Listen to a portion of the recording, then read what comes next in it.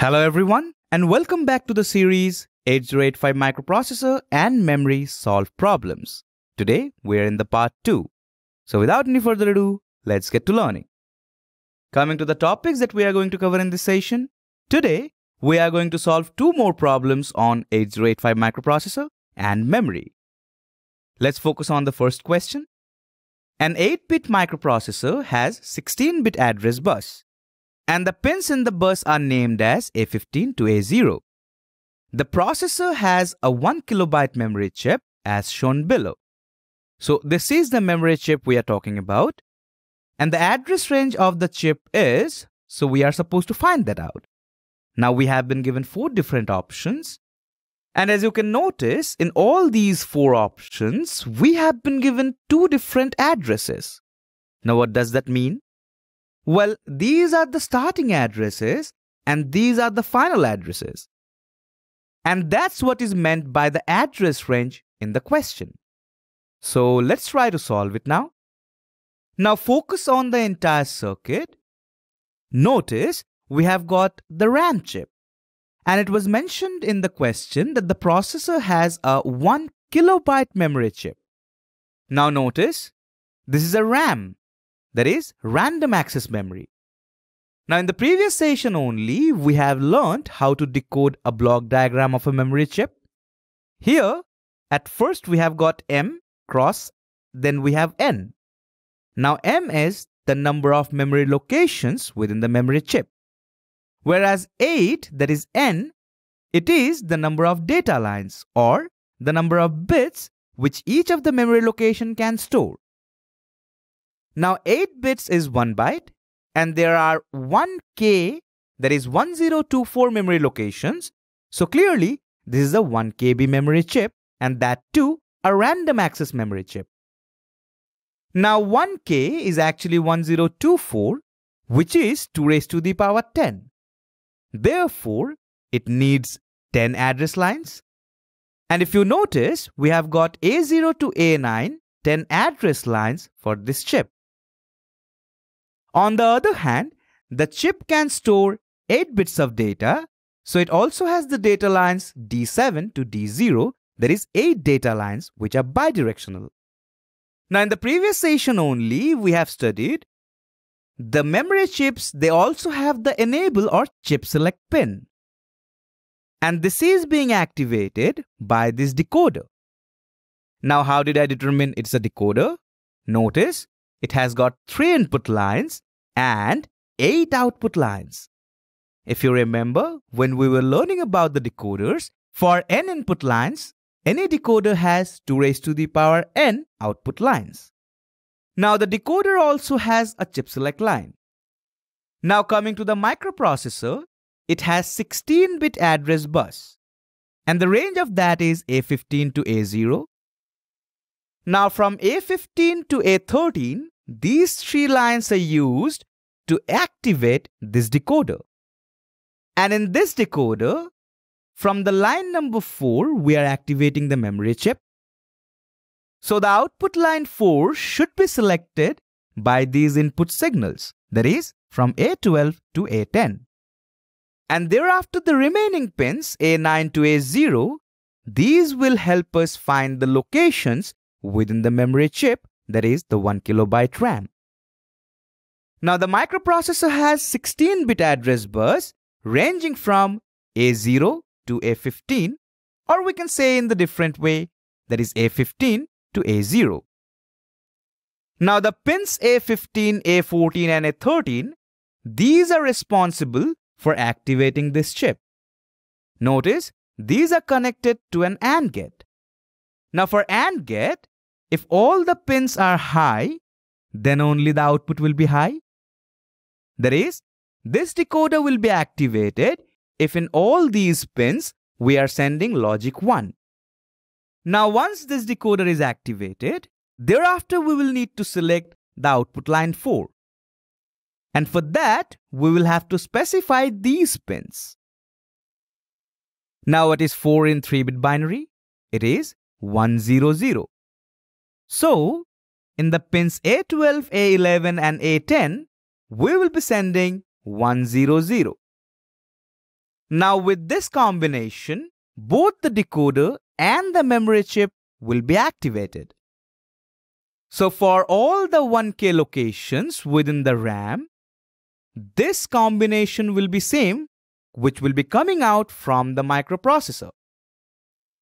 Now in the RAM itself, we have got the address lines A9 to A0.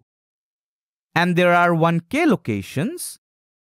So the locations will begin from all zeros in these bits. Now this is the first memory location within the RAM chip. Now what will be the second? Well, all 0 then 1, and the final address will be all 1s, which will be specific to these pins only. And for all of these, the prefix, that is from A15 to A10, will have to remain the same. And why so? In order to access all these addresses, both the decoder and the RAM has to be enabled. Therefore, this will be same for all the addresses. Now if you remember, in the options, we were given hexadecimal representation of the addresses. So let's try to find out the hexadecimal representations as well. Now the conversion from binary to hexadecimal is actually easy. All we have to do is group the bits from the least significant bit towards the most significant bit, 4 at a time. So what will be the first address? Notice all ones in here, therefore F, followed by all zeros and all zeros, so 000 in hexadecimal. What about the second address? It's same for the first 4 bits. It is going to be F, followed by 2 more zeros because these are all zeros. Finally, for the last nibble, if you notice, 0001. That is 1 in hexadecimal. Let's try to find out the last address. All ones for the first bit, so F, then 0011, which is 3, followed by all ones, that is F, and all ones once more, so 1 more F. So the address range is F000 till F3FF. Let's now check the options for this. Notice, option D is only providing the correct choice. Therefore, for this 8-bit microprocessor, which has 16-bit address bus, that is A15 to A0, the processor which is accessing 1 kilobyte memory chip, due to this organization, the address range for the memory chip, that is the 1 kilobyte RAM, is F000 till F3FF. Let's now focus on the next question. Find the address range for the following 4K by 8 RAM chip. So let's try to solve it. Now in this question, we haven't been given any decoder. It's only the RAM chip. Now since it is 4K by 8, that is, it is supposed to have 8 data lines. And since it is 4K, that is 4096, which is 2 raised to the power 12, so clearly it will have 12 address lines. Now focus on the chip select logic.